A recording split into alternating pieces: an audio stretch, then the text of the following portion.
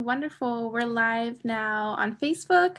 I'm Natasha Rapazzo. I'm coming at you live from Dallas, Texas, and I'm here with my wonderful colleague, Nancy Mencias, who's coming to us live from Greece. Nancy, how are you today? I'm great, and I'm so happy to be with you and to talk about BlackRock today. Yes, we are talking about BlackRock. As anyone who follows us on any social media knows that we are going hard at BlackRock. We've been targeting them since the beginning of the year. And I wonder if you could just explain to anyone who's joining us what BlackRock is and why we are targeting them.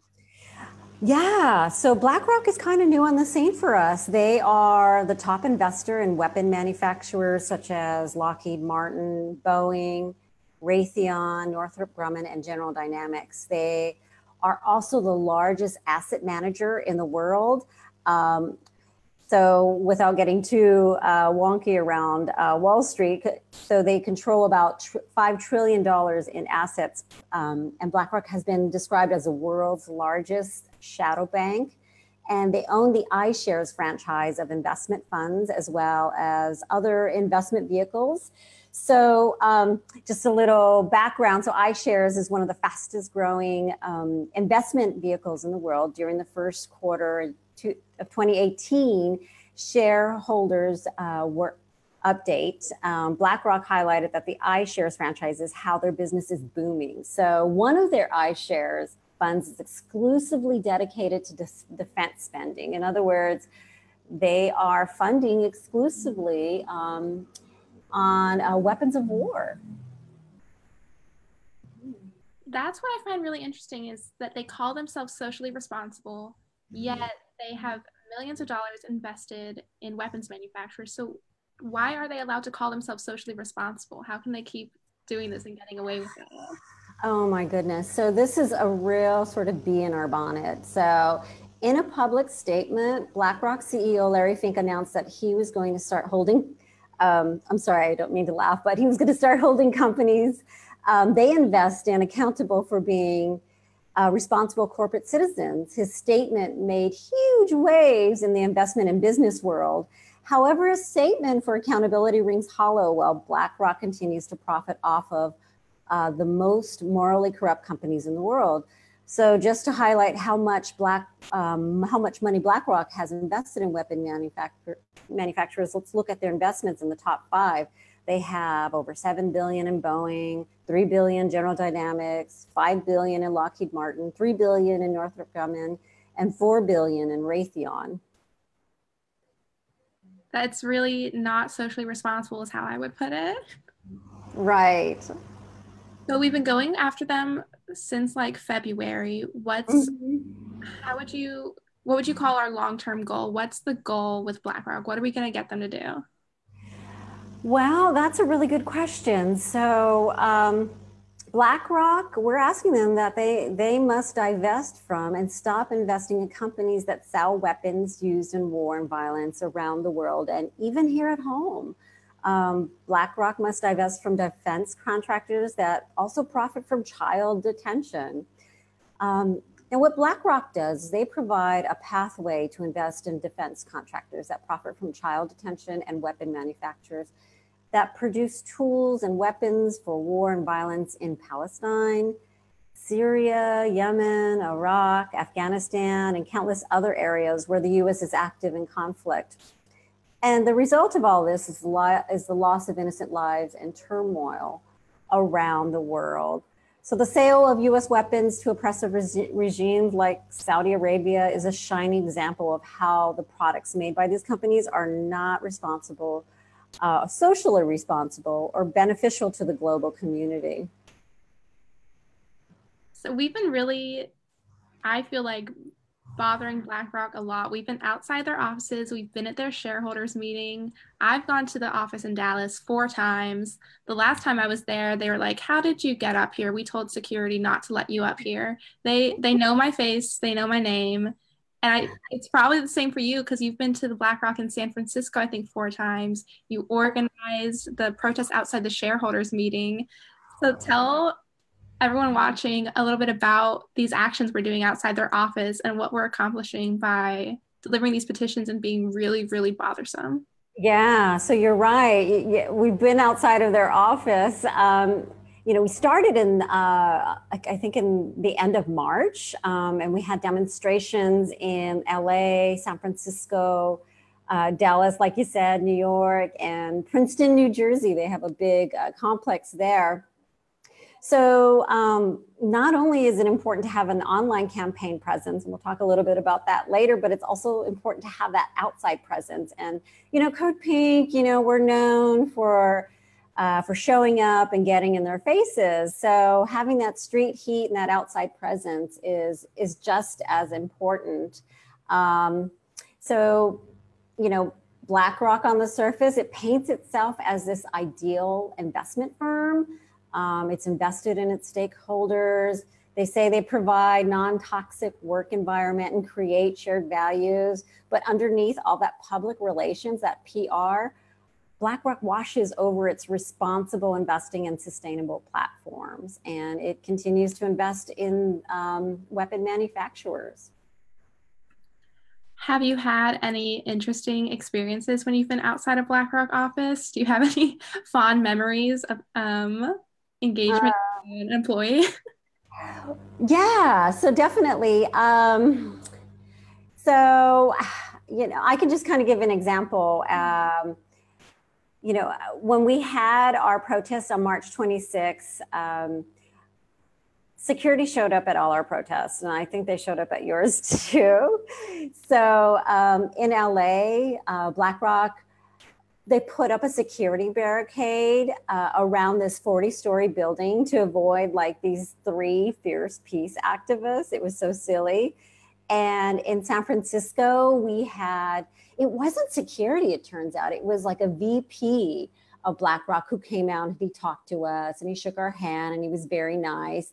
But for some reason, they have their finger on the pulse. And I wouldn't be surprised if they're listening today. But they know they're on the up and up, and they know what we're doing and what our next move is, which is kind of scary. But they have on their website, they have listed a Washington, D.C. office, and we were hoping to do a protest outside of their D.C. office, but they moved it. And when we contacted them for the new address, BlackRock responded, "We don't give it out." I mean, it's baffling how Larry Fink and BlackRock, this multi-million-dollar firm, are so frightened of this small women's peace organization. I agree with you. When you talk to them at the office, they kind of like shoo me away. They're like polite and respectful, but then when I went, this was like the third time I went, they were like, "Okay, we'll take this letter, we'll read it." We go downstairs, do our protest. We have the cops called on us from BlackRock. They're talking to the people at the front desk. They're like, "There are these 3 women downstairs. We don't know what they're gonna do. We don't know what they're planning." And I was like, "I'm just gonna stand here and hand out this postcard. I'm not planning anything bad." They're like a little scared, and they shouldn't be scared. They should just divest from war, and we'll leave them alone. I know. We asked for a meeting with them, with Larry Fink, or even his like assistant or someone at the front desk, just someone to meet with us to talk about it.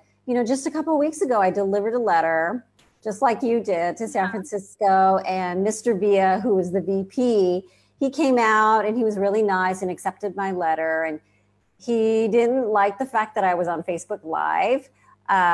So he kind of huff and puff and took my letter and left. Well, then the week after I went and I delivered the petition with over 3,000 signatures. And then he was really receptive and nice. And but he was eager to just sort of shoo me out of the building, like he was talking to me, but talking and walking me out the door at the same time, which is an art in itself. So yeah, it's been really interesting, but I don't understand why they don't want to just sit down and talk to us. If they would just sit down and talk to us, we wouldn't have to go bother them every month like we do, or sometimes twice a month like we just have. Right, So let's right. talk about this guy. Not just this guy, but this lovely postcard we have. It's directed to Larry Fink. I've been handing them out in Dallas. I go to the train station, I hand them out to people. And I just actually, last time I went, I just like left a few scattered like in the front of the office as a little like wink to the BlackRock employees. But we have this wonderful postcard campaign going on. Do you want to talk a little bit about this and Mr. Larry Fink? Yeah, absolutely. So we're kind of ripping a page out of the Rainforest Action Network action book, and we've launched a postcard campaign, and the postcards go directly to Mr. Fink's house because that's what we're about. We're about getting in their faces, and it's requesting that he and BlackRock divest from the war. And the postcards have been a real hit. It's been amazing. We have members of our group in Code Pink who are talking about having postcard writing campaigns. So now that we have his address, we can just have these kind of kitchen table postcard parties and just mail them off to him. Actually, we've already done some of that. So some of them have probably already reached his residence. I hope he's reading them. And if anyone watching wants to get their own postcards, they can go to codepink.org/Larry Fink. The whole letter to Mr. Fink is there. You can print that out and send it to him, or contact anyone at Code Pink. We will gladly send you some postcards because there is a BlackRock office probably near you. There are many of them. You can get involved. You can do an action. And let's talk about the wanted poster that's like sitting right behind your shoulder. Wanted for Larry Fink. Where have we been putting those up? Because those have made it around town, haven't they? Yeah, well, the posters are really great. And we have this amazing designer in Canada who put it all together. And it just says Larry Fink wanted, CEO of BlackRock for investing in millions in the war machine, complicit in environmental destruction and holding shares in gun companies. And they've been in Palo Alto, they've been in Dallas, they've been in San Francisco, LA, and all over New York. I'm in Greece right now doing humanitarian work, and I understand BlackRock has an office in Athens, so I plan to deliver one of these fabulous posters to the Athens, Greece office sometime soon. So yeah, they're getting out all over the world because BlackRock is all over the world. It is. That's amazing. I didn't know they had an office in Greece. I'm so happy that you're going to bug them even there. So we've been targeting a lot of different people because it's not just BlackRock. It's people that have ties to BlackRock because if you work with BlackRock, that means you're also investing in war. That's just how it works.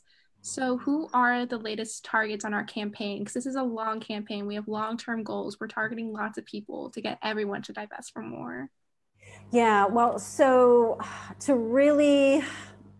one of the tactics to create change is to reach out to possible shareholders. So we have two shareholders of BlackRock that we are right now actively engaging in. So we have Thrivent, which is a Christian, specifically Lutheran investment firm, and we've sent them a letter explaining our BlackRock campaign and why BlackRock's values differ from Thrivent and the Lutherans. And then we're also looking at Amalgamated Bank. Amalgamated is probably one of the most progressive banks in the US. It's dedicated to ethical values and responsibility. On their website, they even have a statement about not lending or investing in weapon manufacturers. So they're totally in line with our values at Code Pink and with our Divest from the War Machine campaign. And what's interesting is Amalgamated is a certified B Corp. And so they can really influence change by continuing to use its collective voice as a force for good. And right now it's exciting because we are in talks with Amalgamated and things are looking really good and really possible for them to divest from the war machine. That's really exciting. I hope they do their best. I think they're a very movable target. So if anyone is just now joining us on wonderful Facebook Live, I'm Natasha. I'm here with my colleague Nancy. We're talking BlackRock and divesting from war. Yes. If you follow us on Facebook, you know right now we are talking a lot about Larry Fink, CEO of BlackRock, and how he's actually going to be awarded a humanitarian award by the International Rescue Committee, IRC for short.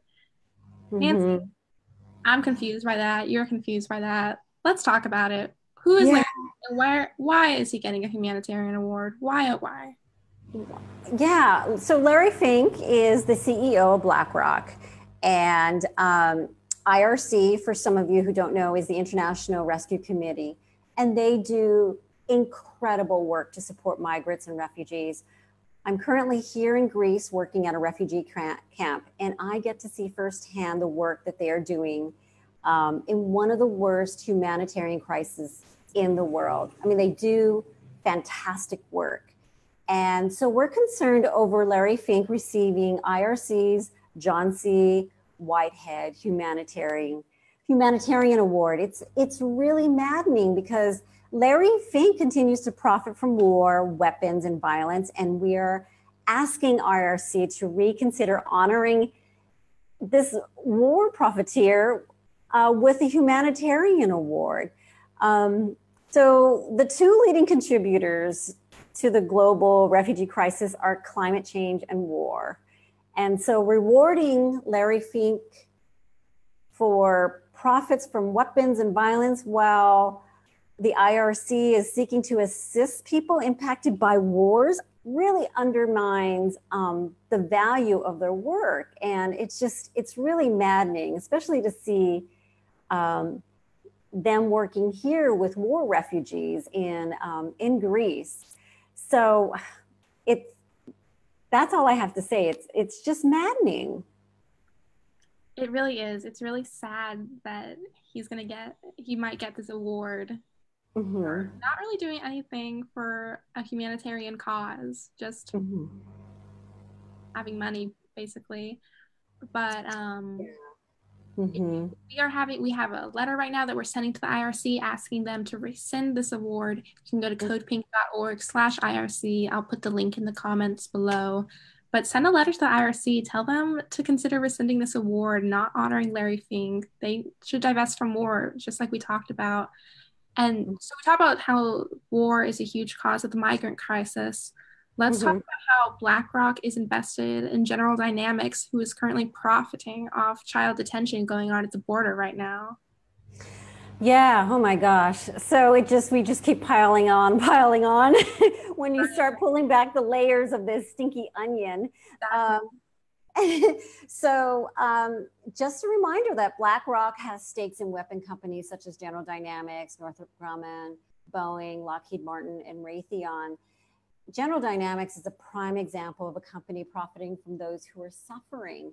This military contractor, some of you may remember them from the Iraq War. They have taken a government contract to provide social services to migrant children held at U.S. detention camps.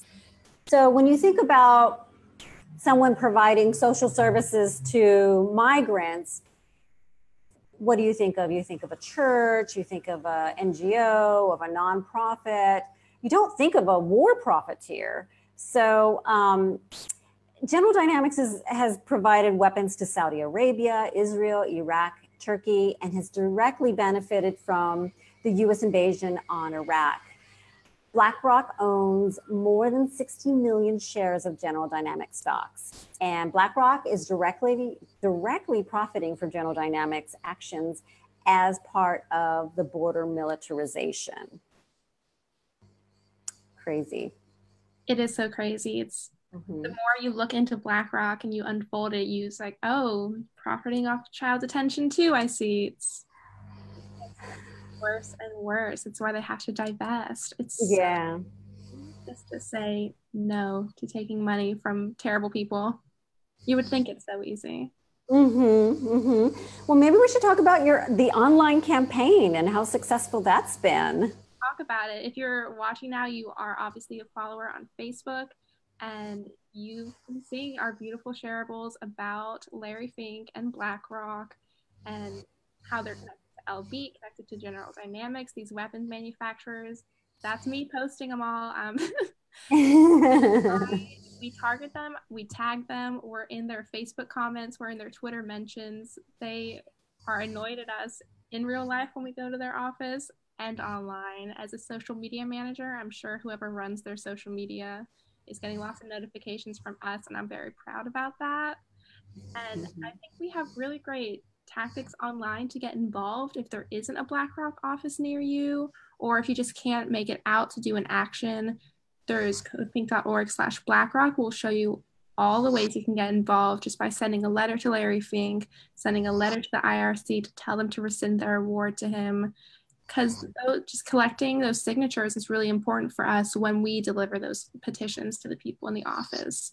When I gave the petition of our Larry Fink petition to the BlackRock employee in Dallas, he was surprised that we had over 3,000 signatures. There's 73 pages worth of signatures that I gave this guy.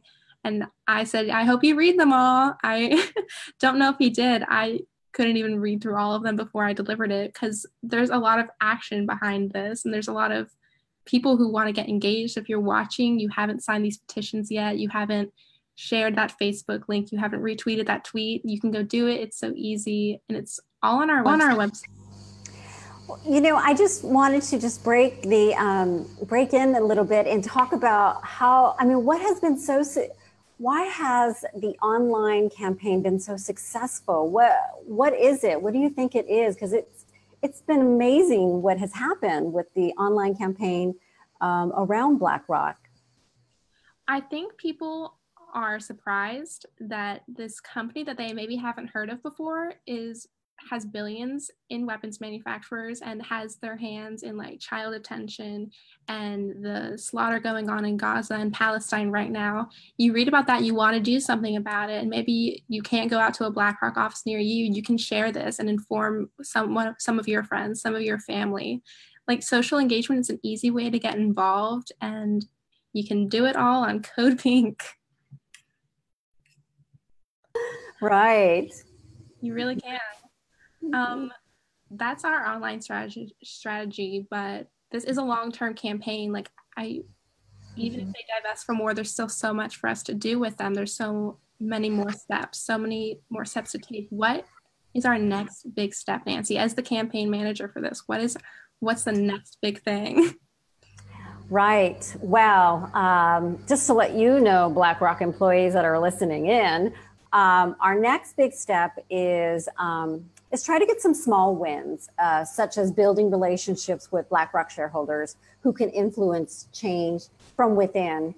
One thing I did not mention is, along with Amalgamated and Thrivent, there is another shareholder we're working with, and hopefully that'll be our ticket into the next shareholders meeting to help influence change and help also get BlackRock to divest from war. We're also going to continue to have an outside presence at the BlackRock offices. So, Mr. Via, if you're watching, I'll be coming to you at that San Francisco office soon. So we'll definitely do that. I find that that's pretty successful. Maybe we could do something creative, like, you know, have a teach-in inside of one of the BlackRock offices. And then the postcard campaign is really kind of, it really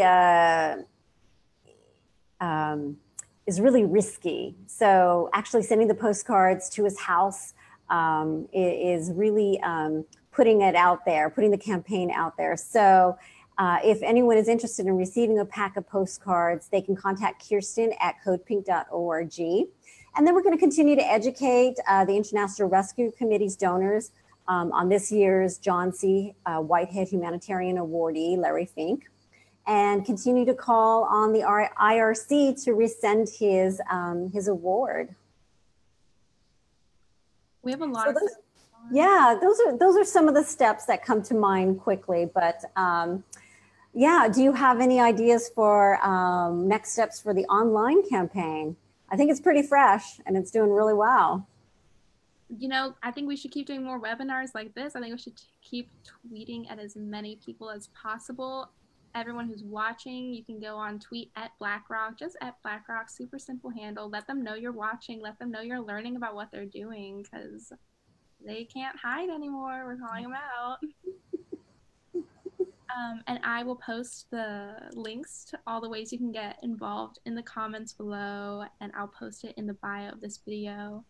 Nancy, is there anything else you want to add about BlackRock or just what you're doing with CODEPINK?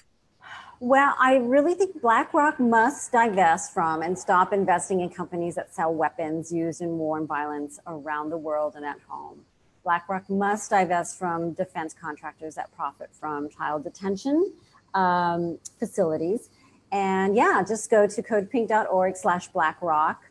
Definitely check out Divest from the War Machine website as well. There's a lot of great resources on that page. But yeah, this has been really great. It has been great. It's so good to have this conversation with you. Thank you, everyone who's watching. Don't forget to go to codepink.org/BlackRock. Take action, get out there, keep fighting for peace. Peace. So, Peace. bye, everyone.